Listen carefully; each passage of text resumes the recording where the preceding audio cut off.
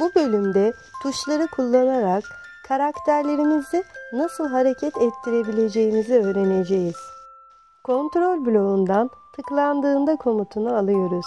Daha sonra karakterimizin proje başlangıcında hangi konumdan başlamasını istiyorsak o konuma ait konum bilgilerini sürükleyip tıklandığında komutunun altına getiriyoruz, bırakıyoruz.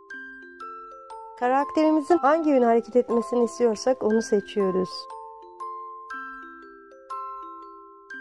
Kontrol bloğunda yer alan tuşu basıldığında komutunu seçerek hangi butonda işlem yapmak istiyorsak onu tercih ediyoruz.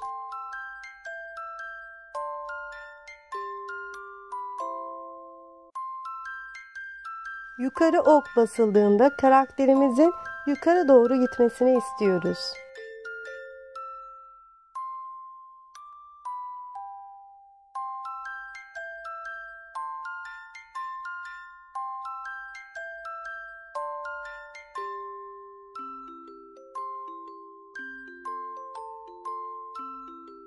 Yukarı ok basıldığında karakterimizin 25 adım gitmesini istiyoruz.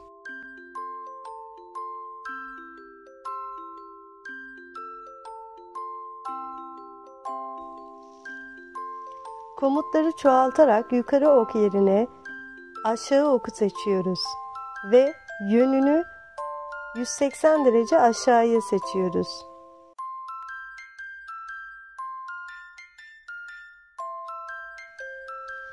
Kopyalama işlemini tekrar gerçekleştirerek sol ok ve sağ ok için de aynı işlemi yapıyoruz.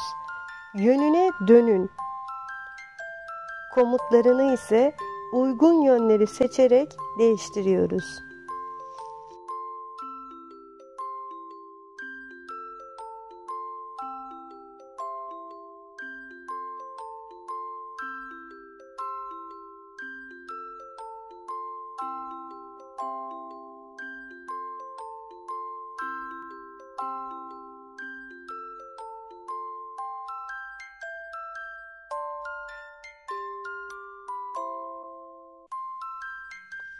Karakterimizin sola giderken ters dönmesinden rahatsız oluyorsak karakterimizin yönünü değiştirebiliriz.